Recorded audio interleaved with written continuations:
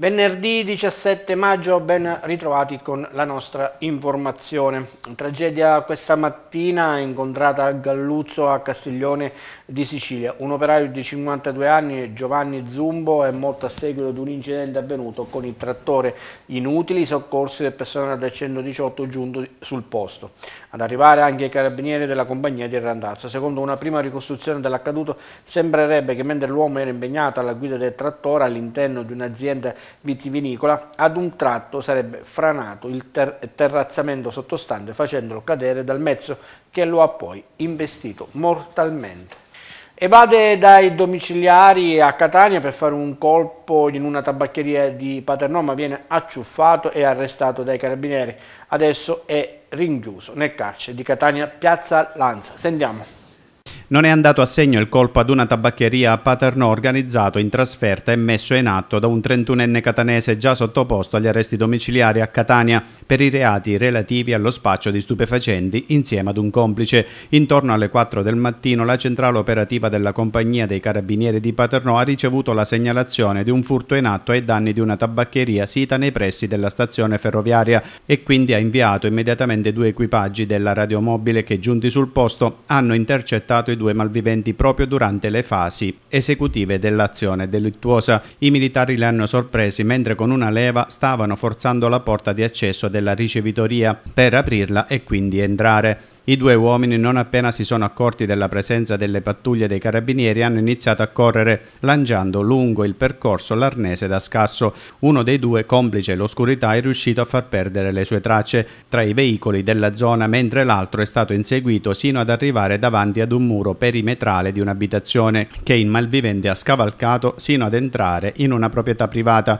ma uno dei militari, che non ha mollato la presa, anche lui ha oltrepassato lo stesso muretto, mentre un altro carabiniere si è posizionato sul retro dell'immobile per acciuffare il fuggitivo nel caso avesse deciso di proseguire la corsa attraversando altri terreni di case limitrofe. Rumori lievi e soffusi come il calpestio e poi silenzio assoluto hanno indotto i carabinieri a pensare che l'uomo non fosse andato troppo lontano e così con la torcia hanno illuminato le facciate delle abitazioni presenti, riuscendo così a scorgere l'uomo che tentava di non farsi vedere appiattendosi sul pavimento di un balcone sul quale si era arrampicato. Il 31enne, ormai scoperto, si è quindi arreso, rimanendo fermo sul posto e venendo così raggiunto da uno dei militari che ha avuto accesso a quell'abitazione. Gli accertamenti dei militari hanno appurato come l'uomo avrebbe dovuto trovarsi ai domiciliari nella sua abitazione a Catania. Il 31enne quindi è stato arrestato e posto a disposizione dell'autorità giudiziaria, che ha convalidato l'arresto ordinandone la custodia cautelare in carcere a piazza Lanza.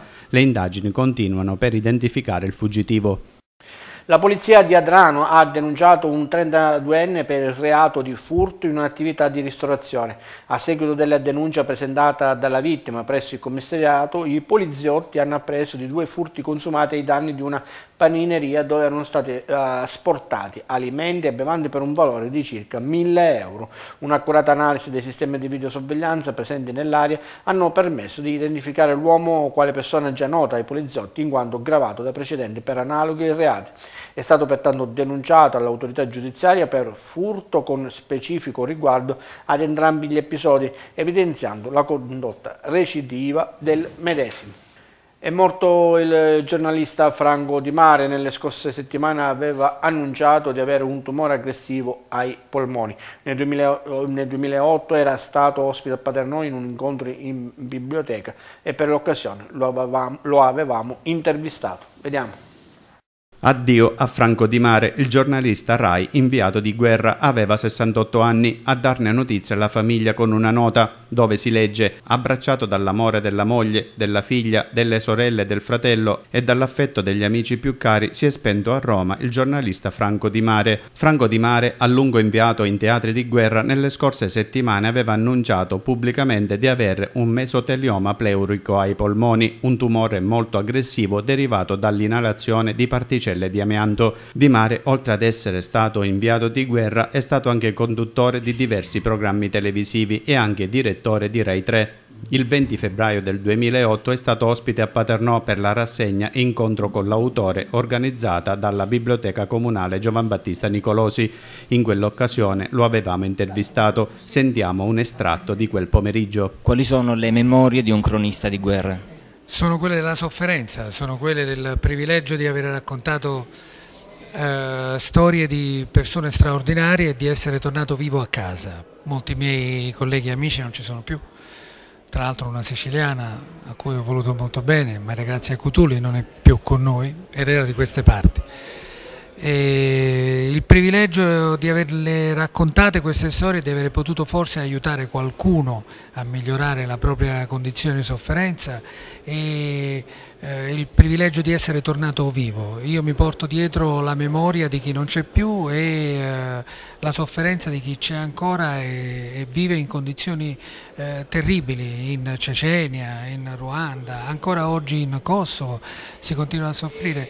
Vuol dire che purtroppo il mio è un lavoro che non ha ancora fine. Il sogno di un inviato di guerra vero è quello di perdere il lavoro, di non avere più storie da raccontare. Nessun inviato di guerra è più lo stesso quando torna a casa, la guerra ci cambia.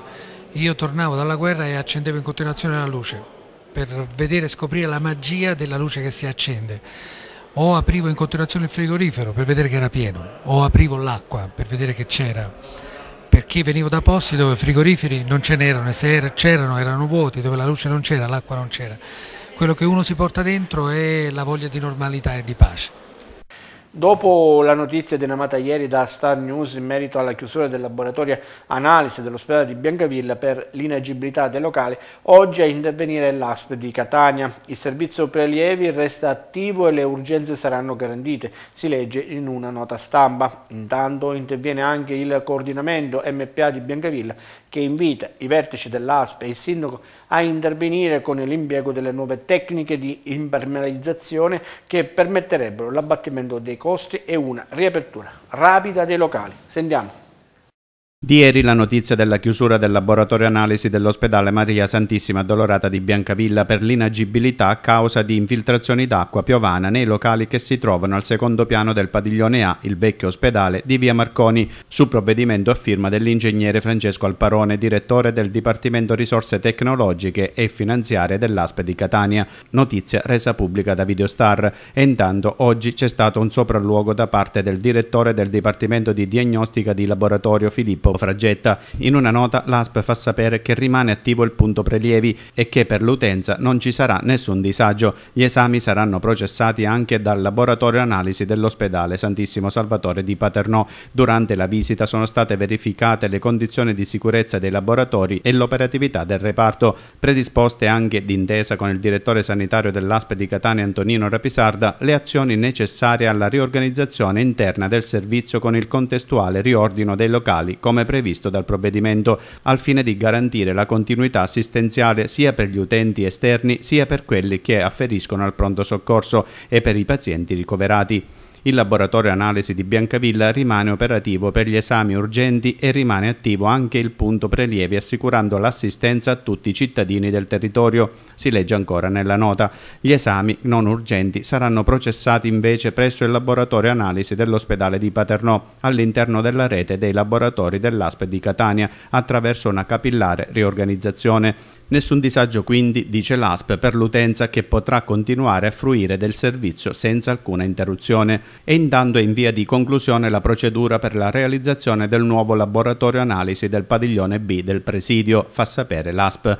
Intanto oggi è giunta anche una nota da parte del Movimento per l'Autonomia di Biancavilla, indirizzata al direttore generale dell'ASP, al direttore tecnico dell'ASP, al direttore sanitario dell'ospedale di Biancavilla e al sindaco, dove si legge: il coordinamento MPA di Biancavilla, venuto a conoscenza delle disposizioni emanate al fine della chiusura del laboratorio analisi presso il presidio ospedaliero di Biancavilla per inagibilità dei locali, preso atto delle condizioni in cui versano, chiede di valutare con urgenza l'impiego delle nuove tecniche di impermeabilizzazione che non necessitano della rimozione degli strati già esistenti, abbattendo così notevolmente i costi dell'intervento con la previsione di riapertura a breve tempo. Si confida, si legge ancora nella nota, che quanto prima venga accelerato l'iter per la realizzazione del nuovo laboratorio analisi.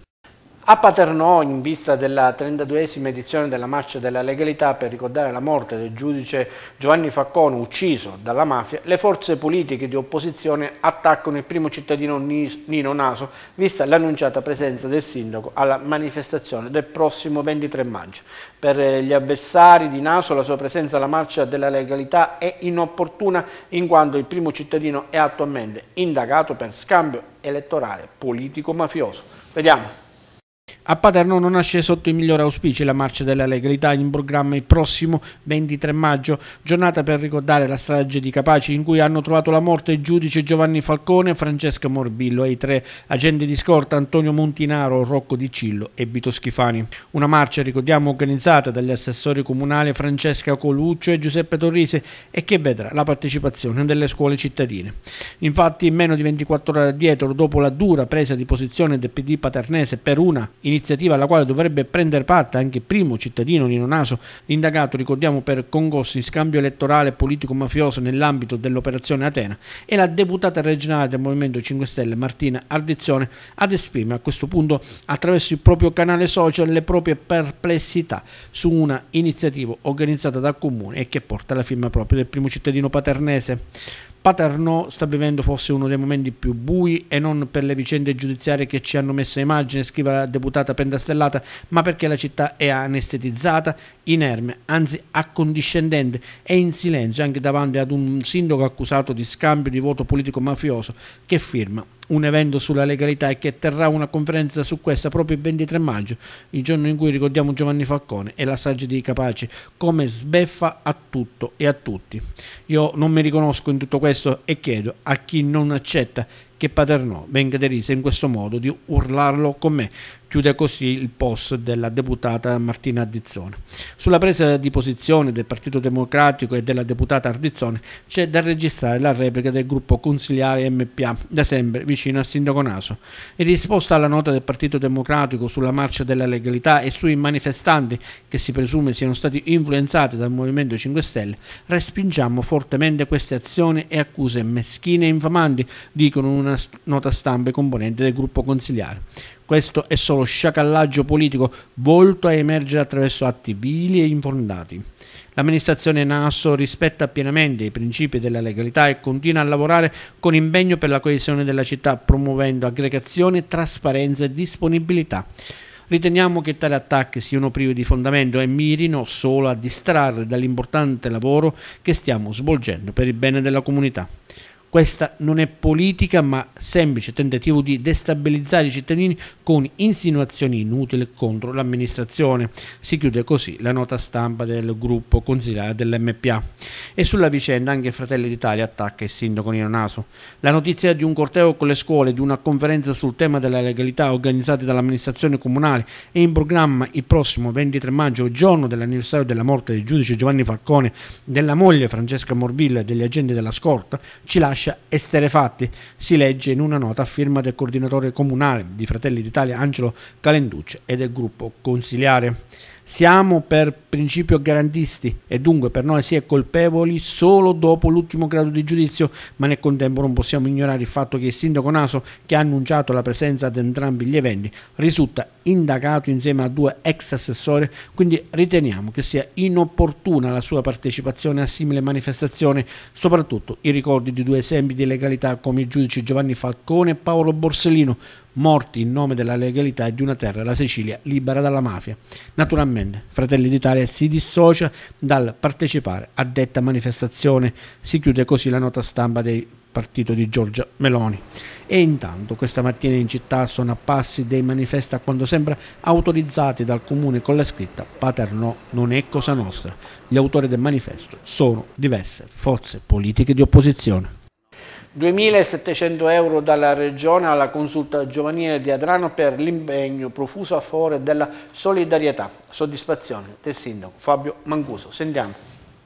La consulta giovanile del Comune di Adrano, grazie al progetto Le 1000 Facce della Solidarietà, ha ricevuto un contributo straordinario di 2.798 euro in base alla legge regionale siciliana del 31 gennaio 2024. Questo finanziamento mira a sostenere interventi e programmi con finalità sociali promossi dalle consulte giovanili. Siamo orgogliosi del lavoro svolto dalla nostra consulta giovanile e dell'impiego nel promuovere la solidarietà e l'inclusione nella nostra comunità. Questo contributo ci permetterà di continuare a realizzare progetti significativi per i giovani di Adrano, ha detto il sindaco di Adrano Fabio Mancuso. Tale iniziativa, promossa dall'assessorato alla cultura e portata avanti dai giovani della consulta giovanile, dimostra come nel nostro territorio esistano la volontà e la capacità delle nuove generazioni di mettersi al servizio dei bisogni della comunità adranita. Nelle prossime settimane la consulta giovanile programmerà l'attuazione degli interventi previsti dal progetto finanziato Le 1000 Facce della Solidarietà, ha concluso il primo cittadino. Si è concluso oggi a Biancavilla il progetto Sicuri in bicicletta organizzato dal primo ciclo didattico. È stato il cortile del COM ad ospitare i piccoli alunni che si sono cimentati nell'affrontare un percorso ad ostacoli appositamente allestito. Sentiamo. Il progetto si chiama Sicuri in bicicletta e questa mattina si è svolta la manifestazione finale. È quello organizzato dal primo circolo didattico di Biancavilla. Gli alunni delle quarte e delle quinte dei plessi Guglielmo Marconi e San Giovanni Bosco si sono ritrovati nel grande cortile del COM, ospiti della polizia locale, per affrontare un percorso ad ostacoli preparato dagli istruttori della Sicily Bike Academy ad assistere i piccoli volontari della Croce Rossa. Un'attività fortemente voluta sia dalla nostra dirigente ma anche dalla insegnante referente del progetto, la maestra Scorcipina. I bambini durante tutto l'anno scolastico hanno fatto delle prove nei vari cortili che sono presenti nel nostro plesso e hanno acquisito delle nozioni che gli permette appunto di andare sicuri in bici. Oggi dobbiamo ringraziare chi ci sta ospitando, in particolar modo il comando dei vigili urbani tramite l'assessore al ramo che sono resi disponibili. Io ci tengo anche a ringraziare la nostra dirigente che ha fortemente voluto questa manifestazione per il bene dei nostri bambini. Da parecchi anni noi collaboriamo con la Federazione Ciclistica e abbiamo sempre collaborato con le scuole del territorio per dare un buon esempio ai ragazzi e acquisire la cultura delle regole stradali. E speriamo che questa esperienza di oggi rimanga nella memoria dei ragazzi e di metterla in atto. Questo è un progetto che si è svolto a livello nazionale, tantissime scuole elementari e medie. Questo progetto volge a spiegare ai bambini di questa fascia d'età, che è un progetto molto importante, spiega ai bambini l'importanza dei segnali stradali e l'importanza del sapersi comportare in strada. Come possiamo vedere abbiamo realizzato un piccolo circuito apposta per simulare, tra parentesi, si fa quel che si può, simulare una situazione stradale dove i bambini spesso si possono trovare e già si spera che si trovino anche in maniera pronta e decisa sulla strada. Al via oggi la 7ª edizione della festa medievale organizzata dall'associazione Stum und Grand con il patrocinio del comune. Il tutto è in corso a Paternò. Vediamo. Al via questa mattina a Paternò la 7ª edizione della festa medievale organizzata dall'associazione musicale culturale Sturm und Drang, rievocazione in musica tra Medioevo e Rinascimento, musica, poesie e danza alla corte di Bianca di Navarra, regina di Sicilia, in abiti d'epoca. Il corteo medievale si è mosso da Piazza Umberto per raggiungere Piazza Indipendenza, dove c'è stato il discorso della regina e successivamente l'investitura dei cavalieri. A partecipare anche gli studenti dell'Istituto Francesco De Sanctis e dell'Istituto Comprensivo Guglielmo Marconi. Quest'anno abbiamo voluto, come dire, osare in un giorno feriale, coinvolgendo la mattina le scuole. Ci sono alcuni ragazzi che hanno fatto dei progetti, progetto di alternanza scuola-lavoro del De Santis, scuola che ringrazio, così come alcuni ragazzi dell'Istituto Comprensivo Marconi che hanno aderito possedendo la scuola dei costumi, ma anche degli alunni del terzo circolo didattico che avevano già dei costumi per i gruppi carnevale dell'anno scorso o insomma di qualche tempo fa. Detto ciò, la novità principalmente è questa, quella del venerdì, però poi ci sono tante altre cose belle. Abbiamo ad esempio dei cavalieri che faranno adesso delle esibizioni, abbiamo i falconieri, i giocolieri, i mangiafuoco, abbiamo un bellissimo spettacolo di danza del ventre. Stasera c'è uno spettacolo all'interno di San Francesco alla Collina con musica, danza e giocoleria. E poi giullare, abbiamo anche giullare. Sì, abbiamo il nostro giullare, sì, Trespolo. il nostro Giancarlo della compagnia La Girandola, ma abbiamo tanti altri ospiti artisti. Ovviamente il coro polifonico Sturmundrang è un po' il padrone di casa, l'associazione che io in qualche modo rappresento. Il programma prevede momenti sino a domenica. Sabato 18 nel pomeriggio corteo storico e spettacolo di danza a San Francesco alla Collina. Domenica mattina il Castello Incantato con giochi, musica e danza, e si proseguirà anche nel pomeriggio a San Francesco alla Collina e al Castello Normanno. L'evento è patrocinato dal comune di Paternò. Partiamo dai piedi della nostra collina storica, durerà questa 3 giorni, poi vissuta all'interno dei nostri monumenti, tutti coinvolti, associazioni, scuole. Ecco, il cuore della nostra città, l'amministrazione presente, siamo veramente grati per questo momento, perché vedete, dai bambini della materna fino a quelli delle scuole superiori sono coinvolti, insieme anche a eccellenze che vengono da fuori, per far rivivere, ecco, questi momenti meravigliosi della nostra Paternò. La piccola Carlotta Agata Ventura di Biancavilla, ancora protagonista con le sue performance canore. Nei giorni scorsi ha vinto la 3ª edizione di Canta con noi, che si è svolta a Calatabbiano. Vediamo. Allora, ho 9 anni e vengo da Biancavilla, provincia di Catania. 9 anni da Biancavilla. Ci farà ascoltare New York. Ancora un nuovo successo per Carlotta Agata Ventura, la piccola cantante di Biancavilla, che ha coinvolto tutti con il suo talento e la sua simpatia dopo l'esibizione su Rai 1 a The Voice Kids e alla sua partecipazione al programma Rai di Antonella Clerici e Sempre Mezzogiorno. Questa volta Carlotta ha vinto la manifestazione canora Canta con noi, che si è svolta nei giorni scorsi a Calatabbiano con la direzione artistica di Anna Maria Garufi. I want to be a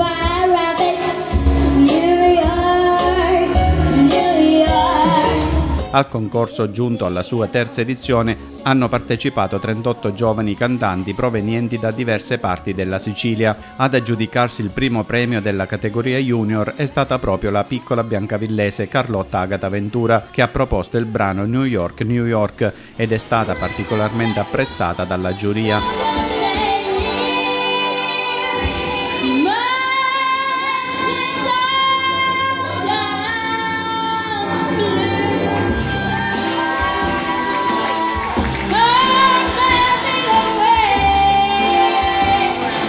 A lei è stata assegnata anche una borsa di studio. A seguirla nel suo percorso, come sempre, i genitori Salvo e Natalia e il fratellino Daniele.